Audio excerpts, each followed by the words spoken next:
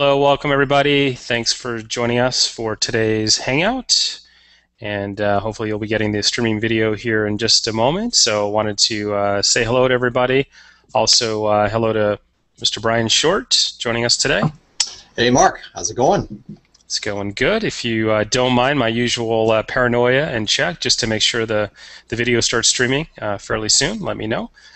And then Troy, welcome to you as well. Troy, your mic might have been off. Yes, it was. Hello, everybody. I was trying to read your lips, and I think you said hello to everybody. So, again, welcome from me as well. This is Mark Silverman, and I actually hear myself now, so that must have been Brian streaming it, maybe. No, me. Oh, that was you? Okay, no problem. That's good. It's a good sign. That means that we're actually live with everybody. So, usual status here. You guys can ask questions. This is interactive, so we're more than happy to answer any questions that you all have. Type those into the chat roll there. You can put your name in. You can just be kind of anonymous. Whatever you want to do is perfectly fine. I'll maybe just have to address you as guest number 9,246, but that's perfectly fine as well. So, Troy, how was the week of trading for you? Yeah, it was great. Am I on? Is my mic on? Is this on? Is this on? Yes. So many windows I'm juggling around. Yeah, it was a really good week, really strong. Just steady as she goes. Lots of great Forex trades, lots of new ones setting up, some hitting targets really quickly. The Dowie Mini on a tear. Like, just keeps winning. Today, another great session. It was a good week. Good. Yeah, it seems to me, at least for what I was doing, I would say energy futures was a highlight. What else was a highlight? Agricultural was a highlight. And stock DAX did indices, well. yeah, the DAX, right, Brian? Yeah, stock indices were good too. For the most part, I think like the Russell and the DAX looked really good. What about for you, Brian? Kind of where were your highlights, or what was kind of the key things? Yeah, the highlight for the week, obviously, I mentioned it was the DAX, and really strong performer. The downside for the week for me was silver. Just really kind of not doing much. So that's the good and the bad. But anyways, that's the highlight of the week. Yeah, I think that's one of the strengths. When you get to the point where you can trade multiple markets, you don't have to depend on one market to always be the thing that carries you home. And I noticed in our trading a lot this week, let's say like a silver would dig a little bit of hole, but it seemed like every day something came up. One day it was heating oil, one day it was the DAX, another day, like today was RB, unleaded gas. Something always seemed to kind of come to the rescue. And though that can sometimes be frustrating when you've got, like one market you feel like it's dragging you down, the good news is that it's nice to remind yourself that you have some other markets that might be pulling you back up. And this way we don't have to guess as much which markets those are going to be when you're trading multiple markets. So what we like to do here is we all usually present a little something to you that we've been thinking about during the week. So we'll kind of do that. I'm going to actually focus in on the Keltner bells today, because obviously you probably know. If you don't, you've probably seen an email or two on it. We're in the process of, we have that out again to the public. The last release was back in January, so here we are in May, about 4 months later. And whether you're interested in Keltner bells or not, I'm not here to sell you on it. The Hangout really is for me to just kind of show you just sort of what's kind of neat about it as far as the way that it works, and maybe if anything, you'll get some ideas for yourself, for your personal trading, on how to use some of these pairs that I show you, or even Renko and range. I mean, the charts will look a little different maybe than what you're used to. So hopefully, if anything, you just get an inspiration for from it. Certainly, you can ask questions on it, and then certainly I'll give you the link if you want to learn more about it. That's certainly something we can do. With that, I'm going to go ahead and turn on my screen share, and give me a moment to get that rolling.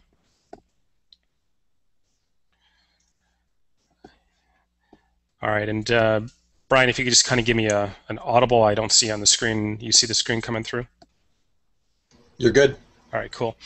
All right, so this funky looking chart is a Renko chart, and if you're not familiar with Renko, the way I always like to describe it a little bit is like bricks stacked upon each other, no overlap at all. So if you notice all the boxes, basically every one is a fixed size, and this is the Euro US dollar, and these are all 10 pips. And the only way you can get a new bar is if you have a full 10 pips below the prior bar or a full 10 pips above. So if you kind of look over here and you see this is live in the market, there's a bar that is open and it's gone down maybe a pip or two.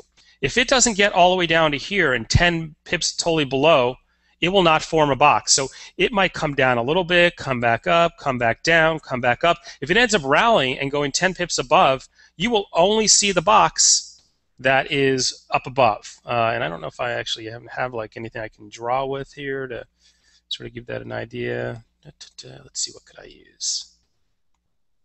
Yeah, I'm not really sure, so I'm not going to bother with it. But if the point being, one thing that's a little bit weird about Renko for people is there literally can be price action that you'll never see on the chart, right? So like I said, if this went up and down a little bit and ended up not closing down and then rallied up back up, you'll never see that it did dip down a little bit here. But that's fine because we're working only in full box increments. For instance, I will only get short when a box is completed. I'll only, of course, take my target on this short when it gets down on a completed box. So the way that we set up the Keltner bells is we never have to worry about these little phantom, areas that don't plot on the chart.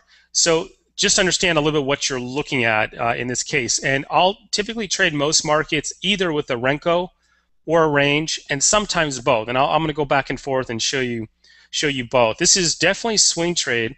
And what I want to kind of give you the idea is, if you can see, this trade triggered at 4:35 in the morning, New York time. Now, one of the things that we talk about with Keltner bells, and I think even one of the things that Troy will talk about in a little bit when he covers some of his Forex trading, is we know these markets are open 24 hours a day, but it's impossible to catch setups 24 hours a day. I know some of you try, and I've done it too. You set up alerts, alarms, pager notices, back in the day, then it's smartphone notices. It's just a nightmare. Your laptop is on your nightstand. I mean, it's no way to live, and it's very difficult to trade that way. So a concept that we teach in the Keltner bells is something called Get and Sync. And if you have Premier Trader University or Trend Jumper, you've heard of Get and Sync as well. So we use a very similar theory in this market as well. And what that says is, just because a trade triggered at 4:30 in the morning and I wasn't there to catch the initial trigger, nothing says that I can't go ahead and take that trade the next time I have an opportunity. Okay, and my opportunity is I only look for 2 checks every 24 hours. My idea here is to check one time, spend from 1 to 10 minutes, and then 12 hours later, give or take, check another time for 1 to 10 minutes. What depends on the markets I'm trading and what's going on. So the neat thing about this trade is we had the opportunity until after 8 o'clock New York time to get on board. So literally any time between 4:30 in the morning New York till after 8 o'clock, and actually it bounced around here for a while. It's almost about 8:45 before it started to move to the downside. So it's just important to understand that's one of the advantages. And I do kind of have people, sometimes you start on Keltner bells, I teach them this, and then it kind of drives them crazy to miss the trade in real time. They get very paranoid that they're going to miss all the good setups. And the reality is, somebody who's been doing this for 2+ years, it's just not the case. I would say that 75 to 90% of my trades are a get and sync on the Keltner bells, and none of them require me to break the rules, meaning, have to trade at 12 o'clock, 2 in the morning, 4 in the afternoon, all these times that I typically personally don't trade. So I wanted you to kind of understand that as I start to show you how this works. And I'm going to switch over here to a chart of the franc yen. So, and this is a trade that's been going for a while. So yesterday, at about 8:06 in the morning New York time, a short set up. Now I come in typically where you see the magenta. It's usually somewhere between 8 and 9 a.m. It tends to be these days for me, New York time, about 8:30 to 9. So what's kind of neat about this example, as you can see here, is we have lots of time to get back, get on board this trade as a get and sync, right? And I was able to just kind of take the trade, and I think it was about 8:47 or so where I had a little retrace and I filled. All right, down below here, where you see the little thicker magenta dot, this is our target way down here. I mean, this is going to be a sizable move from 105.48 down to 105. It's 100 and, I don't know, 35 pips or so if we get to target. My stop is way up here on the top of the screen, and you can see the trade really didn't go my way from here to here. That's a 12-hour stretch. Now, I do not check this market at all, and that's one way to stay young. and keep your heart healthy, is not to sit there and be paranoid and stressed out and check this market throughout the day. So where you see the blue, and maybe a little hard to see on your screen, but right where my arrow is the next time I came in. This was last night. So the amount of time I have to do on this market is like, okay, well, there's nothing to do. I'm a little bit underwater. I haven't hit target. I haven't hit stop. And I haven't hit a level to lower my stop. And what I'm looking for is these are Keltner channels, all these funky lines. I know there's a lot of lines. Don't worry about what they are. All you pay attention to is the line at the very top and the line at the very bottom. In the case of a short, I need to have it get through the lower lines for me to be able to move my stop. So last night, there was just nothing for me to worry about. All right, so then throughout the night while I'm sleeping, it starts to go my way to some degree. I mean, it's not going crazy to the downside, but you can see by the morning, which is right here, 24 hours later, I've made a little bit of headway, right? Rather than losing some money, at that point, I'm making just a little bit. So this morning, we can take a look at it and we can determine if there's anything else that we need to do with the trade. And the one thing I was able to do was to lower my stop because we did touch on and, by a little bit, go through the lower Keltner channel. So at this point, we're short this market and there's nothing else to do. So literally a 5-second check this morning, a 5-second check last night, that's about all I can do on this trade. And this is Frank Yen with a 15 pip range bar. So notice the difference if you're not familiar with range. It's a lot like Renko as far as every bar is the same size, but the one big difference is you can have overlap. So you can have a bar that goes down a little bit, up a little bit, down a little bit. It'll plot every point and you'll get overlap. So think of it in a way like, a Renko bar that has overlap. It's a really great way to look at the markets intraday. You may know tick bars. You may know, of course, time intervals like 5-minute bars.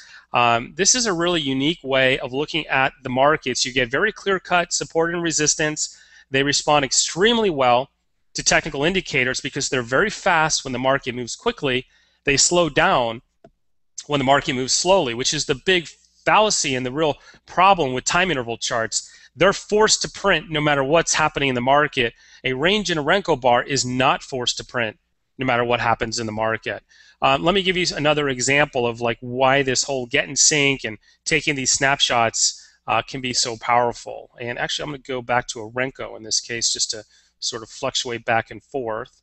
So on a Renko, I want you to take a look at this trade. This was an interesting one that we finished yesterday. So way back originally, this trade triggered here at about 9:30 in the morning, at night on May 28th. Now we have something that we call a trade zone. Again, this is something we teach you. You may have heard of it a little bit in some of our other plans. Most of our trade plans on Trend Jumper and PTU, for instance, have hours that they're willing to take trades and hours that they're not. It's the same way for me in Forex swing trading. I'm not willing to take every trade whether it occurs anytime over 24 hours. What I have found in my work over thousands of trades is typically in a 24-hour period, there tends to be about 8 to 12 hours of time that trades have a much higher degree of success if they trigger during that time. If they trigger outside of that time, the odds of success goes way down.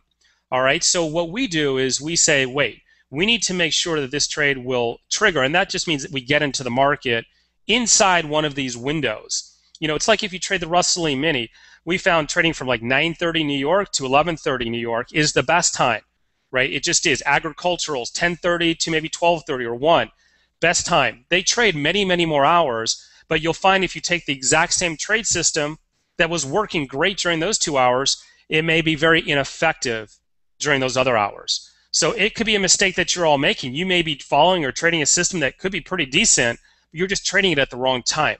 So on this trade for the New Zealand yen, we, on the magenta here on May 29th, we went ahead and we got in sync with it. Now, I couldn't catch it originally at 3:15 in the morning because I am not going to wake up ever at 3:15 in the morning. However, when I woke up in the morning, the market was bouncing around near the entry, and whether I got it here or even a little later at 2:24 in the afternoon, I don't need to be around at 2:24 because all I had to do was place a sell limit, right? That's all you have to do. Let your broker, that's the whole point, do the work, meaning place the trade in the system, and if we get the retracement, we'll get filled. Well, sure enough, right, we got the retracement here. 5 hours later, we got filled. It doesn't matter whether it happened 4 hours later or 5 hours later. By the time I look at this for the next time, and literally, I had no idea this filled. I didn't care where I was at. I had my target in place and my stop in place. That's all I cared about. I'm trying to get down to here, by the way. So, it's about a 90 pip move, I think. So I come in on the evening of the May 29th, and one thing I'm able to do is lower the stop, because you notice we got through the lower Keltner channel. And I would say about 75, maybe even 85%, well, let's say 75 to 85% easily of our trades, we get to lower the stop. There's always going to be the entry that we get no opportunity to lower the stop and we get a full stop out. But the cool thing is most of my losers are partial losses. All right, and that's really important because I'm going for some pretty big targets. So if I'm going for 90 pips here and I happen to lose 35 or 40 on a trade, if I go 1-1, I'm doing great, right? If I go 2-1 and I've made 180 pips and lost on a trade and lost 40, I'm doing awesome. So that's another real big advantage with the Keltner bells. Now, eventually, when I woke up here on May 30th, came in and looked at it, we had just hit target almost perfectly. Now, since then on this market, we've got this buy setup way up here. We're nowhere close to a setup at this point. And you may notice there's a setup right now. I am now outside my trade window, so I have no interest at all in taking another trade on this market. Let me show you one other example on a range bar, just again to sort of get that feeling for it a little bit, that fluctuation back and forth. Maybe I'll show you two situations here. The first one being Euro New Zealand. Let me just kind of show you. So we were coming off this really nice move from May 29th. We had this set up, so just a couple days ago. And just to give you an idea, same thing, I came in during the magenta. The setup's already there. So we end up going long on that trade, let's say 1.5955, and I'm trying to get to 1.6115. It's 160 pips, by the way. When I came in on the evening of the 29th, not much had happened. I did raise my stop because you may notice we did reach the upper Keltner channel. So I took my stop rule and I was able to go from down here all the way up to, it was approximately right here. I don't have the exact value in front of me, but we went from pretty good sized stop to a pretty small stop. So at that point, I think I was risking about 35 pips to yield 160 pips. Now, that wasn't my initial stop. I need to give it room to start to develop, because you'll notice right after I entered, it went against me a bit before it took off to the upside. Now, not much happened throughout the evening of the 29th, 8 o'clock at night, 9 o'clock at night, but about 3 o'clock in the morning, New York time, so 8 o'clock in the morning in Europe, GMT, it just took off to the upside. And it actually hit target at 7:30 in the morning, New York. That's about when my alarm goes off. So, I know Brian's probably already been up for 2 hours, but that's about when I'm about to get started and get the coffee going. So it's really nice a lot of times. This happens all the time, to walk in to a winning trade. I mean, it's one of the greatest feelings that there is, and it happens all the time. Now, there are times that I will miss opportunity, all right? So this is a trade from this morning at 3:30 in the morning New York time. Now, those of you in Europe or those of you who start early, hey, you can catch this trade if this is when you typically take what I call, it's called your snapshot. What I don't want you to do again, right, is turn this into a 24-hour-a-day ordeal. So I check between 8 and 9. There's no chance that I can get this trade, right? So let me put a horizontal line here and look when I came in, where we were at. So here's where we were at when I came in. There was actually a short setup. Now, it's against the trend, and I'm not going to get into all the rules, but this short setup actually got invalidated. We wouldn't take it on this market, because this market, you don't want to fight the trend. Very easy. It's an indicator down below that tells you don't take a short. But I have no opportunity in this case to get in sync, right? I showed you several get in syncs. This one, for me personally, I just missed it. I don't have an opportunity because I already have a short setup here that I'm not going to take, and it's actually higher than the buy. So that doesn't make any logical sense. So this is a great looking trade right now, right? It's doing really well. Hasn't quite hit the target yet, but look how close it is. That's another 160 pip move. So this is a reality. There's going to be times where I'm just going to simply miss a trade setup. But the flip side is awesome, because there's plenty of times that a trade triggers early and it may hit a stop out. I haven't even woken up yet. Let me give you one more example of that. I think it was in the Euro US dollar, if I remember correctly, yesterday. There was this setup at 7:45 in the morning, ended up hitting stop. I start right in here about 8:30. I placed the trade, but you notice it never traced back down. It never retraced. So I save a loser. So I absolutely missed some winners, but I actually also filter out some losses. In the end, I don't have to obsess and trade this market throughout all kinds of hours, day and night. And just to give you a little idea of the favorite pairs, just to sort of go through this, like I said, Euro Yen is a pair that we really do very well with, but I would say it's probably one of the weaker. And when I say weaker, it's profitable, but the best pairs in range bars, let me kind of bring this up a little bit. I'll just read them off because I know they're a little hard to see. But where I make the most profits on range bars is the Euro Aussie, EURAUD, the Pound CAD, GBP CAD, the Euro CAD, EURCAD, New Zealand Yen, NZD JPY, and one of the recent really great ones has been the Pound Franc. That's been doing great. I just started that one about 60 days ago or so. It's been doing wonderful. I get some partial losses, and then boom, I get really big wins on it. So it's been an excellent one. And of course, the Euro New Zealand has been a long time favorite. Those are the best on range. On Renko, it's pretty similar, but actually a little different. Just to give you an idea, Euro US is good. Definitely Euro US on Renko does well. And I would say Pound New Zealand does very well. New Zealand Yen. And the New Zealand US is actually very good. It's just doesn't trade very frequently. So it gets me 80 pips several times a month. It's just not a high frequency type of market. So I wanted to just kind of give you a little bit of exposure to the Keltner Bells, Renko and range. This has been out here for 2+ years. It's been extremely consistent month in and month out. I just don't really remember a bad month. There's different varying degrees of how we'll do in given months. But if you just approach this, or even think about this in your own trading, whether you do Keltner Bells or not, think about it with any of the NetPicks systems. It's all about getting in, getting out, getting done, and us not trying to turn this into a long-term thing. The second point I need to make is we're in control of these trades. We're not trying to turn on some software that you bought for $77 that's somehow going to magically turn your life into a full-time income automatically. So there is some control that we have over this. But believe me, any professional trader is going to want to have that control once you understand the rules overall. So that's about all that I have. I don't know, Brian or Troy, do you have any questions on anything you saw or anything that kind of comes to mind based upon what I showed them today?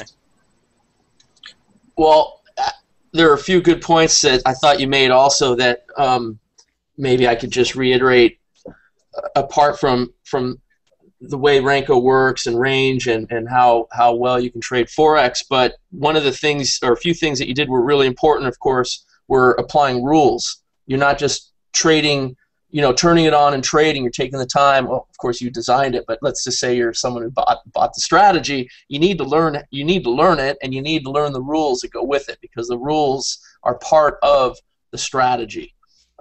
And you have some rules there on how you manage your money, for example. And so even if you get one winner and one loss, you're still way ahead, right? So that's really important, because I know a lot of people who just start out with Trend Jumper and they don't take the time to learn it. They just start trading the signals or the symbols as they show up, all the dots, and they don't have the kind of success that they should have because they're just not, they didn't bother to learn the rules also. Rules are very important. Another thing I thought you said that was really critical was how important it is to stay alive. I mean, think about it. If you're a trader, you want to live, right? Because the longer you live, the more money you're going to make, because you're living longer, you can trade more. I thought that was a good point. Yeah, I would agree with all that. I mean, here's like a Euro US again, where if somebody wants to break the rule and get up hours and check this thing for hours on end, they can. But I was able to get in on this short, at my normal time, and it may or may not break down to full target. Kind of doesn't matter, because I'm able to reduce the risk now the next time I check it, and it's really just ends up being as simple as that. So yeah, let me hand it off to Brian now, and I know Brian's got some stuff to share with y'all. Okay. Thanks, Mark. That's good. I just want to add a point there that you just got to stick to the rules. I work the support on Keltner Bells along with Ron. Ron works a lot of the support too.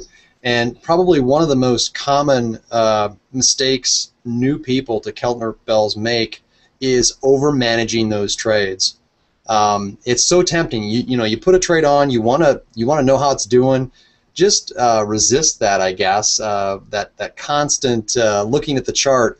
Just put your trade on and try to walk away. That's the great thing about swing trading, is it should be less stress than the active, more intraday type approaches. So let that swing trade strategy, whatever it is, whether it's Keltner bells or something else, let it do its work, and try not to fret those trades in the process. So anyways, that's what I'll add to that.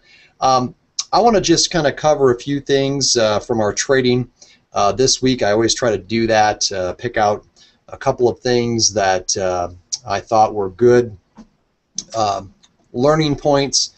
And so this is going to be a little bit of a teaching session, especially for those that have the PTU already. And for those that might be new on the Hangout, Mark and I trade an account together, and we're very active in that process. He trades RB and HO. I'm responsible for silver and the DAX. Sometimes we mix it up a little bit. Sometimes I have them all. Sometimes he has them all. So we go back and forth in that regard. It's also great. I would encourage you, if you have the opportunity to partner up with someone, it's really kind of cool, the dynamic that happens there. You go back and forth. You can banter back and forth about setups, whether to make this adjustment, whether not to, and it's very beneficial in that way if you can find someone. Accountability is also another great aspect to partnering with someone. Because you've got someone to answer to, and you can't get off the track, so to speak, and make stupid, silly mistakes. You're accountable to somebody. You've got to kind of answer at the end of the day, at the end of the week, on your actions. So again, I just want to encourage you, if you have that opportunity, seek out someone that you can partner up with. So what I want to do is show you an example on silver this week, a situation that I ran into, and then I also want to show you trade on the DAX from today, and kind of my thought process on that particular trade. So let me bring up my chart on silver, and before I do that, we use Mark and I use Trade Assist for our trading, and you've got to, one of the things that I'm going to recommend here, you've got to do is you've got to be in front of your computer when Trade Assist is on, because things can happen, right? It's your job as the trader to be in front of the screen, make sure that everything is working the way it should be. And I've got an example here on silver where this week, because of a red rated news report, things went awry. And so you've got to get back in sync very quickly. And so I want to walk through the process and kind of tell you what happened so that those that have Trade Assist are aware. I know last week Dave B was on the call and got a lot of people excited about Trade Assist. I got many emails this week, people getting signed back up for Trade Assist. So I wanted to bring this particular point up and kind of walk through it. So I'm going to bring up my chart on silver. This is from yesterday. And one second, let me screen share.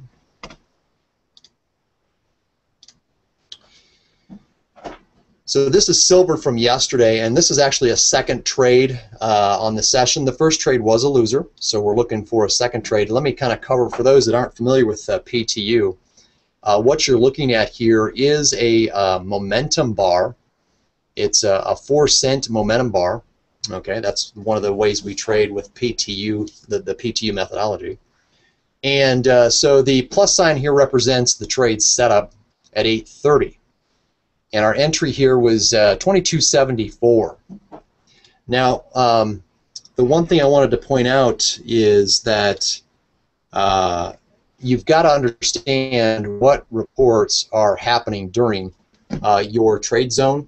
And yesterday, we had a red-rated report at 8:30. A couple of them, actually. We have the preliminary GDP and the unemployment claims. And what that caused on the chart was what I call the splat of bars. Okay? And when that happens, you'll notice here as I cursor over these bars from here, actually going from right here to roughly right in here, those bars all printed in the same minute, or same few seconds. And so what happened is the automation kind of got out of sync. When I heard this trade go off, I looked down at my NinjaTrader, and it was not. We were not in this trade. That happened so quickly that the order was rejected. Okay. And not only that, it actually automation had my order for some reason down at 62. Remember, I said it was supposed to be 74. So I had to actually, in this case, shut automation off, trade assist off, and manually get back in sync. And so that's what I ended up doing in this case. Now, that happened for me. What happened by the time I was able to get the order in was right in this area, and so I was able to put a buy stop in this case. And I didn't put it at 74, by the way. I make a key level adjustment and went to 76 on this trade. So that's where I ended up getting filled, and you can see here, price did come back up, and then ultimately it took us out of our target. So that was a nice winning trade. But my point here is, had I walked away and been golfing and not in front of the screen, this could have been potentially a problem, a huge problem, because not only would I not have been in the trade assist would have put this order out here, and ultimately, taken me short at this point. And so that's, again, why you've got to be in, if you have trade assist with us, you've got to be in front of the screen, monitoring your trade setups, making sure everything is working 100%. Because there's just things, you might say, well, why don't you program in the trade assist to to work around these kind of things? We cannot program for every potential situation that might be thrown at us, and the splat of bars really is an area that can cause automation problems. We've seen it in the past. So just to wrap up on this particular situation, a couple things. Make sure at the beginning of the session you know where your red-rated reports are. That's a likely suspect for the price action where we get the burst. So just understand where those are.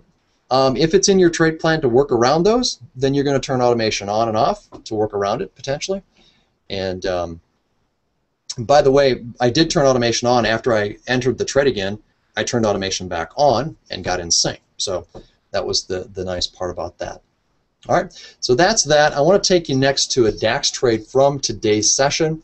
Hey, and, Brian, can I interrupt you for a moment? Because yes. It reminds me of something. We always call it trade assist, right? There's a really specific reason. We had a number of long talks about this, because we're a business. I'm not going to deny that we're here to also sell product and services. I mean, we do this out of the goodness of our hearts, and you pay us for that, right? But the reality is, it's so much easier to market calling this automated trading or robot or autopilot. I mean, so much easier. We could sell so much more, but we're calling it trade assist for that reason. It's incredible. I mean, I wouldn't, quote unquote, live without it. You heard from David last week. He feels the same way. But I mean, Brian makes a great point that no matter what, there's always going to be things that you are going to do better than a computer in this case. And so just keep that in mind. It just kind of reminded me, again, the trade assist wasn't a marketing gimmick. We actually, in a way, made it much harder on ourselves. In a way, we sort of taken away the glamour of the product, but it's much more true to form how you're actually going to use it in your trading. But I know, like for me this week, the wife being out of town, a couple times I had to run my daughter to school. It's pretty darn nice, because I remember 6 months back when we were trading and we didn't have it. I would have to call you. I'd have to hand it off to you. It'd be stressful. I'd be rushing back. Yeah. I didn't even worry about it. It executed perfectly. And, I'm not going to leave it alone for 3 hours, but it was no problem for 30 minutes. Anyway, just wanted to make the point. Good point. So next, I just want to talk about the DAX from this morning and kind of the thought process on the only trade we had on the session, which did end up being a winner. But inside of that trade, there was some thoughts that I had that I just want to kind of talk to mainly PTU students. We'll get the most benefit out of this. So let me bring up my screen share again.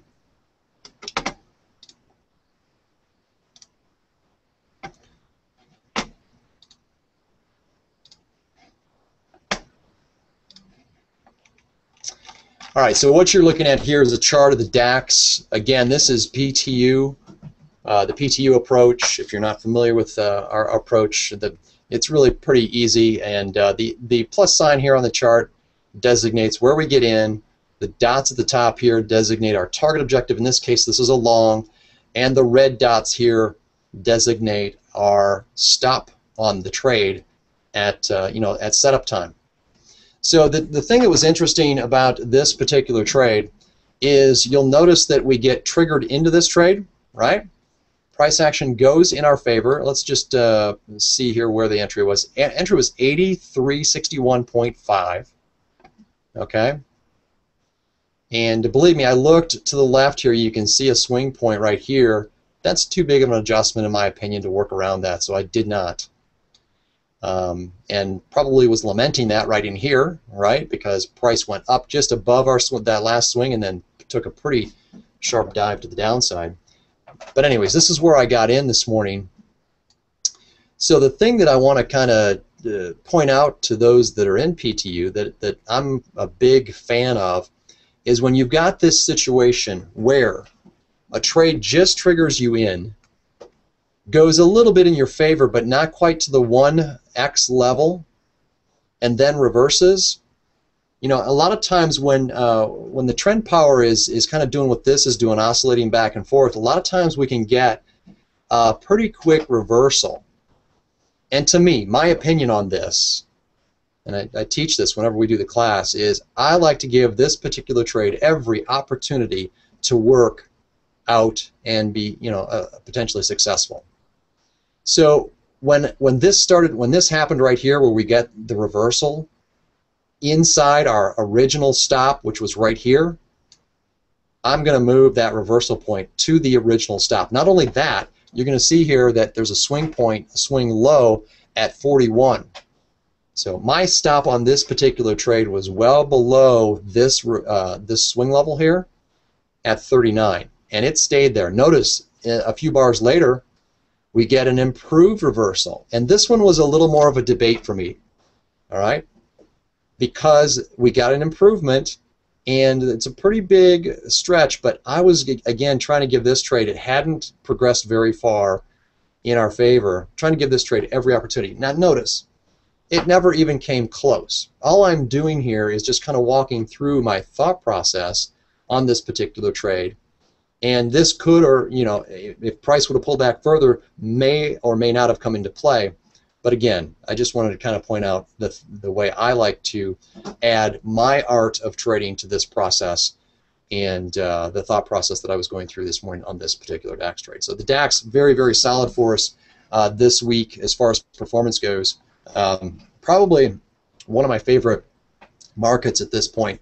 It's moving very, very well and giving us good performance week in and week out. I'm sure Mark will share the worksheet here if he has it updated that shows the performance on the week. So Mark, that's what I have for the, oh, you know, I guess I'm getting the no on that.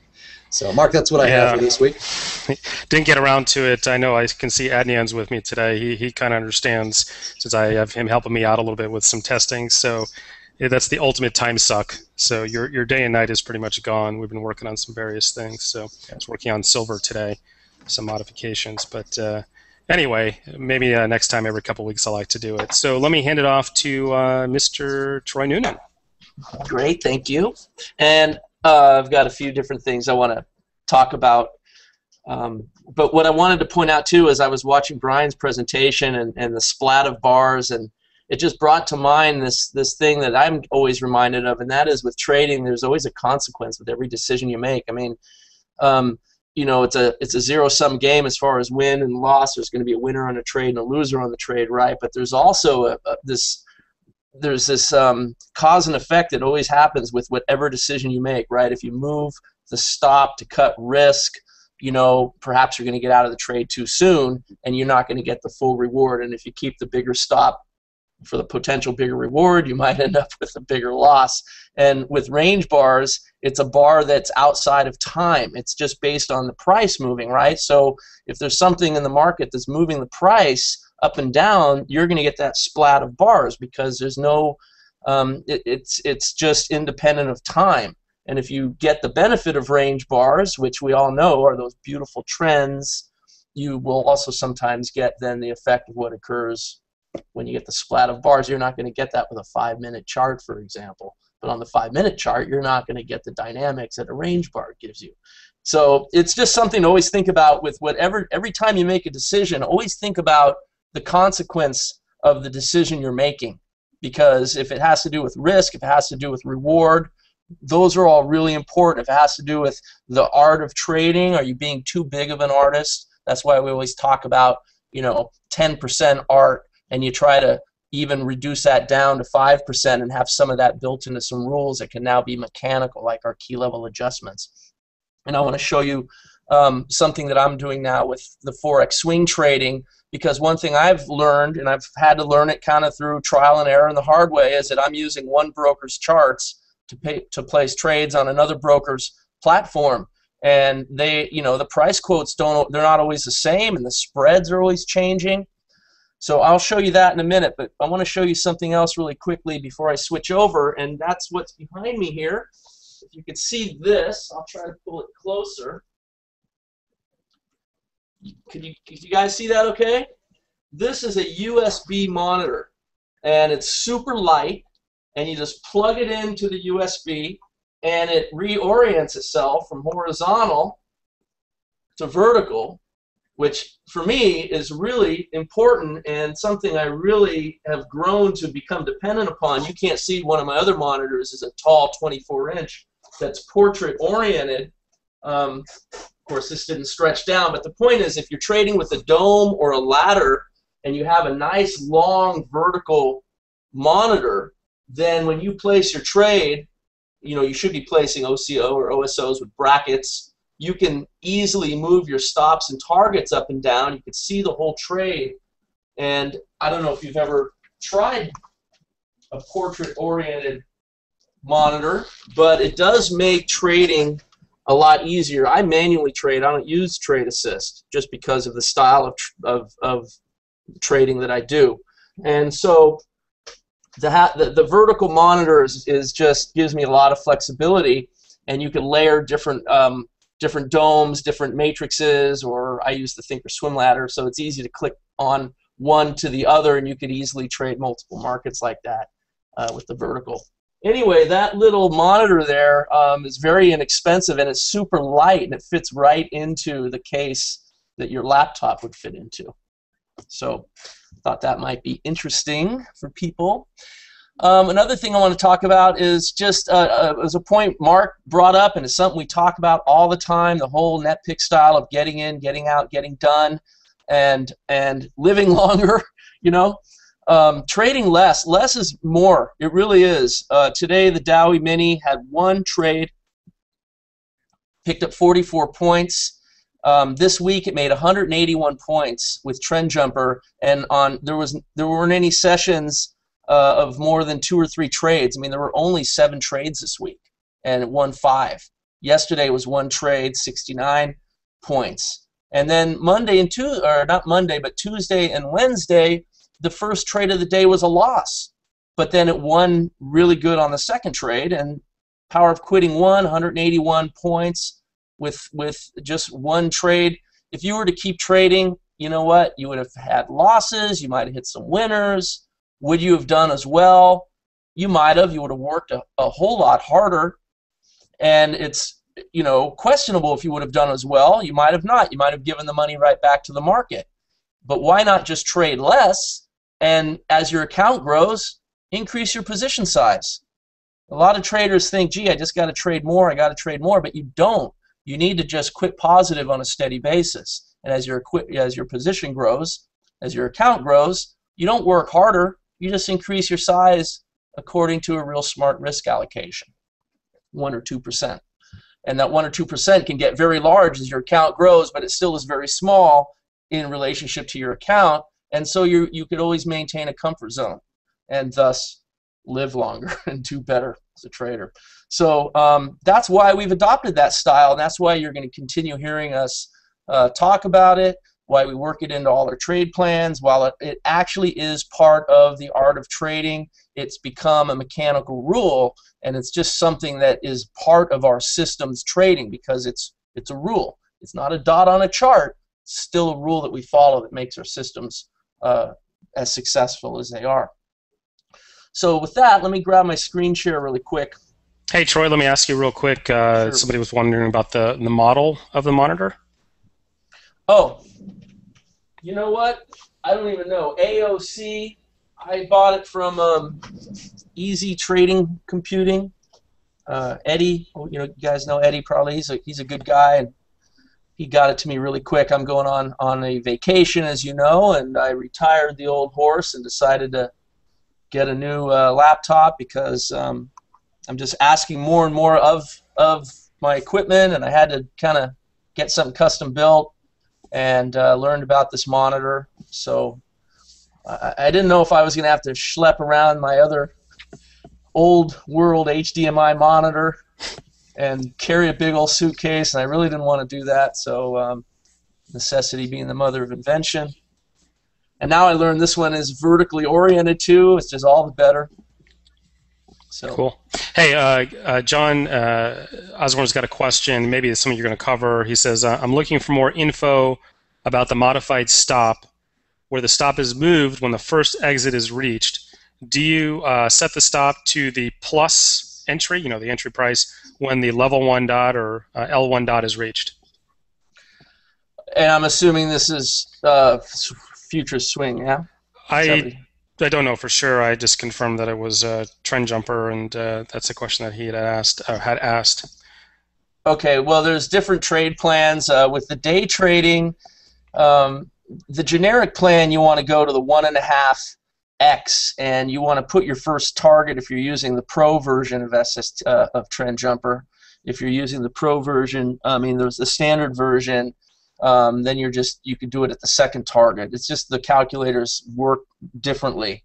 Yeah, it's probably a little complicated to explain because it's different from market to market. But I am going to show you some Forex swing trading, and I'll explain to you how I'm moving my stops. And I want to also talk a little bit about the rolling add-on trades because they can be very profitable. I get questions a lot of times about, aren't you concerned about the additional risk when you're stacking more positions on the same market? And the answer is yes, of course I am. But I also have built into my rules a way to manage and mitigate that risk so that I am kind of having my cake and eating it too by trying to give that trade every chance it has to work out, but also just being a little more aggressive with my risk management as I continue to add to my position. So let's see. I'll show you the rolling add-on last. I want to talk to you a little bit about what I'm doing with how I'm setting my orders, and this is a really good example here on this Aussie US. This trade, believe it or not, it looks like it stopped out. Brian, let me know if you could see that. I tried to make the dots bigger. The stop was right below this green line. There's a blue dot right there.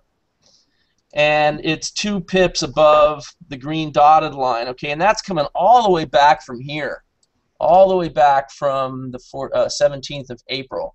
And along the way, I'm adding to my position, and I'm managing these positions a little more tightly. But this trade here and one other, we're following these dots all the way down. And it looks like it stabs up and would have stopped out because the printed stop, is at 96864, right? I'd round that up to 9687 normally, but I do a little bit more than that. I'm also looking to my left, and I'm looking to see if there's any little near-term support resistance levels to work around. So 1 bar over, there's this wick that goes up, and it makes a new little swing level. And that one is up at 9.6. Okay, now this is multi-hundred plus hundreds of pips, 10 pips here or there. I don't really care about. I'm definitely going to push my stop up above 9.6, right? Because why would I put it at 8.6 if I have a little resistance level I could try to hide it behind? Okay, but the thing is, if I'm at 9.6, then I'm already below 9,700, which is a pretty major key level. So now I'm looking to get above 9,700, and I had my stop up at 9,7066. I even add a fractional pip more, and then I add my spread on top of that because I'm buying back my, to get out of the trade, I have to buy, right? This is a short, and you always have to add spread to your short. To the buy side, whether you're exiting a short or entering a long. So notice how, I don't know if you could see this, I don't know how to make the wicks bigger, but it stabbed as high up as 96964, and it would have stopped me out if I didn't make that little extra adjustment. But I always add, I used to hate the fifth digit, you know, the extra digit when they started showing those.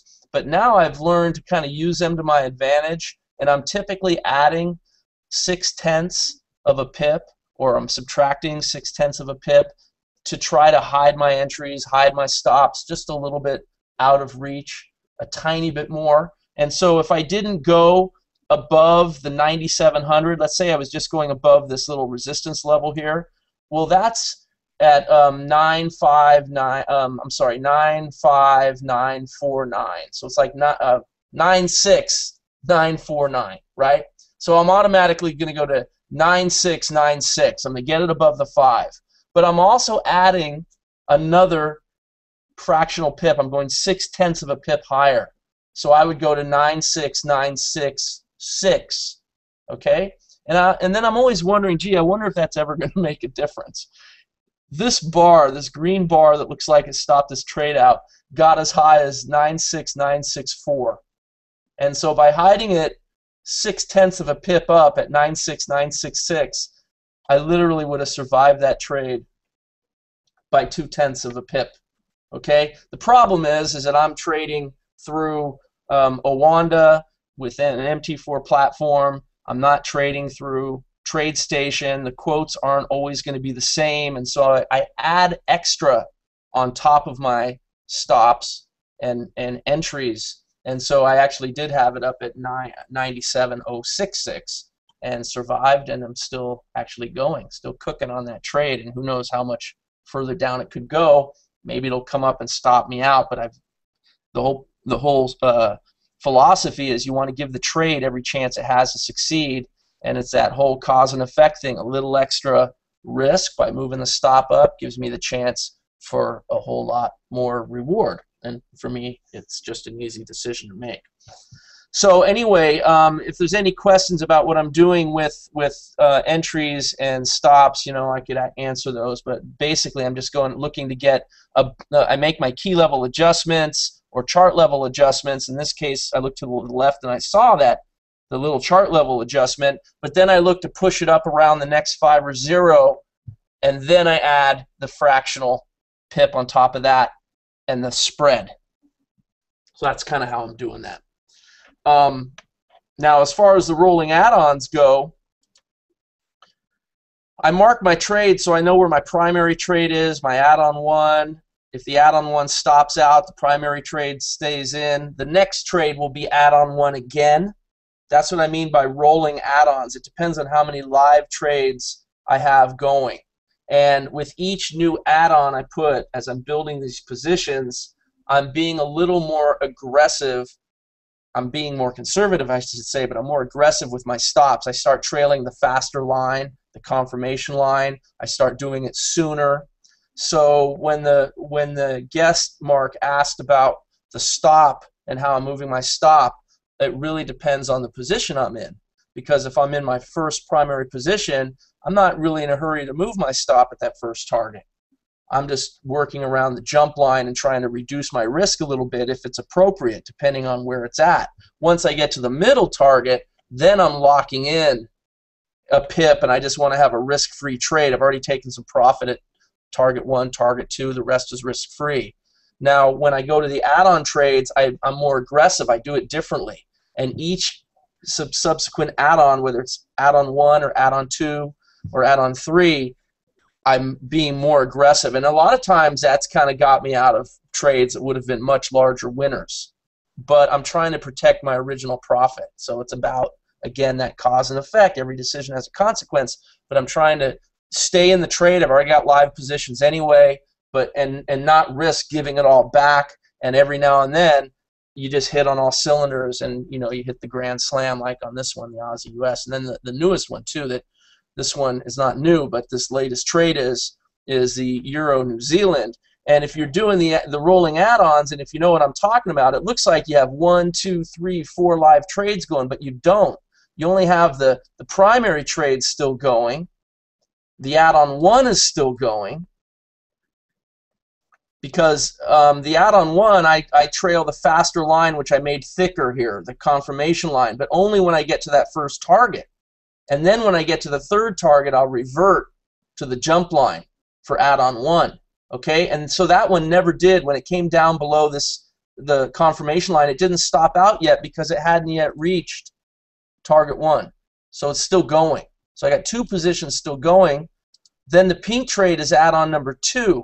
Add-on number 2, as soon as I hit that first target, I'm trailing the fast-moving confirmation line. So that one hit the first target, but then it stopped out with a partial with the rest. So that means this next trade is add-on 2 again. That's what I mean by a rolling add-on. And that one triggered in, and in one day hit target 1, target 2, target 3. It's trailing the fast confirmation line. And so there's literally 3 live trades now, all at risk-free, trailing on up. And again, this is a pretty massive trade, actually. So anyway, that's just a little insight on how I'm using the trend jumper with the day trades. You know, again, I'm looking at these charts. Once a day is when I'm placing my trades, but when I'm in here day trading in the morning, I'm going to look at it before I start my session, because if I notice I'm hitting targets or what have you, I'm going to move and protect my position, especially when I'm in those add-ons. I'm not always going to wait for the bar to close you know, I don't want to hit some targets and have it come all the way back and stop me out, because that's happened too. So anyway, bunch of hodgepodge of information there for you. Great, thank you, Troy. Appreciate that. And let me see if there's any other unanswered questions. There's one here from Carlos that I'll put into the chat here. What does it say? It says, when swing trading, how do you discriminate between pairs that share a currency? In other words, for yen pairs, for example, how do you choose to trade one over another if you want to choose one pair but 2 or more of them have setups? It's a good question, and I think it's about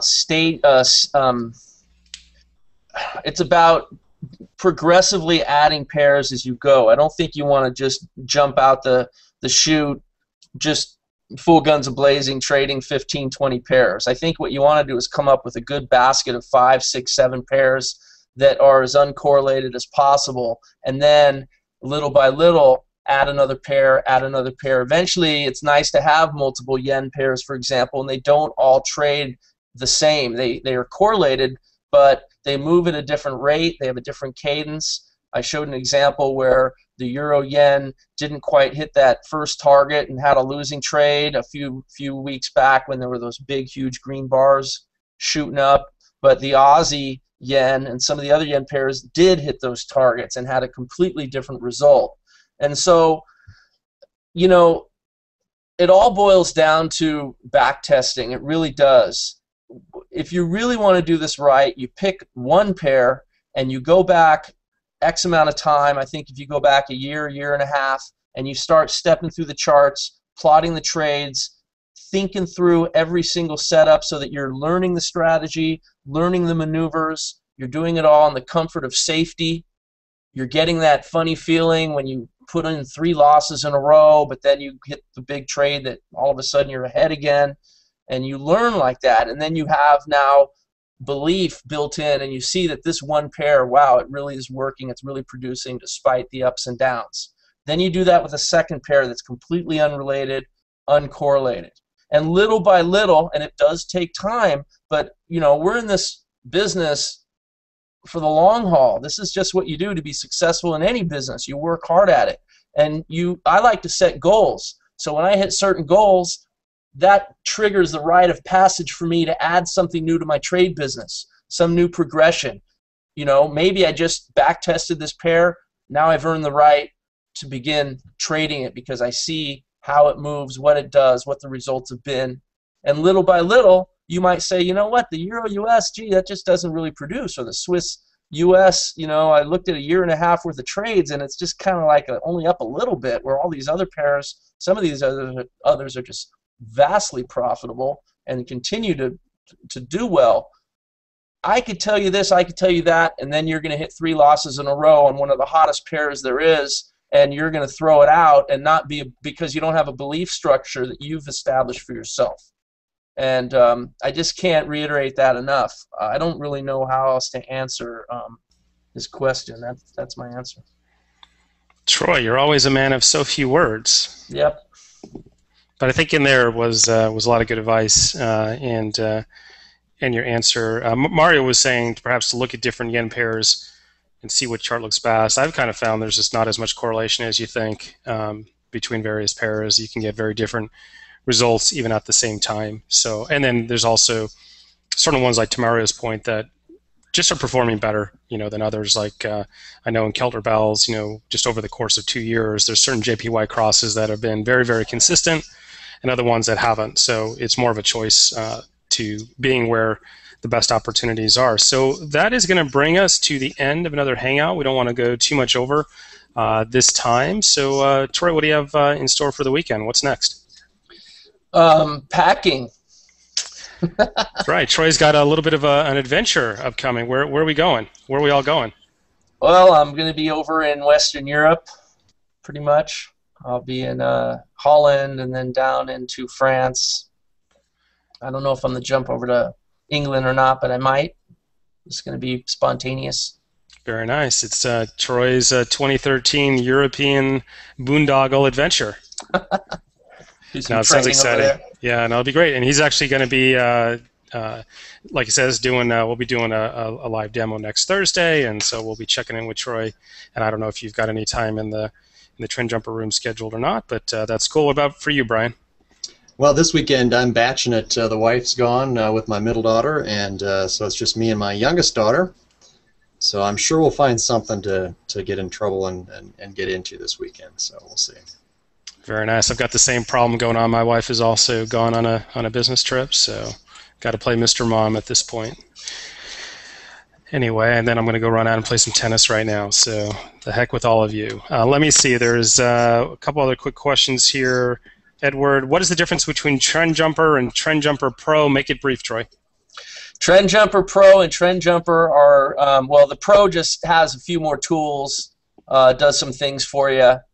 But you trade it the exact same way, and my preference is you learn Trend Jumper with the standard first anyway, and then you can decide if you want to go to Pro. It's a few more dots on the chart to look at. Cool. All right. I think that's going to wrap it up. We're here again, same time, same place. Troy, I don't think you'll be with us, but Brian, we should work on getting maybe Mike in here, or Ron, or Will, or somebody else. So we'll look to do that. Have them in here and hear from one of the other coaches. So guest 995 is saying Dow is selling off hard. See, we're not even paying attention to the markets because we're done on the day right now, which is nice, but good to know. All right. Thanks, everybody. Thanks, Brian. Thanks, Troy.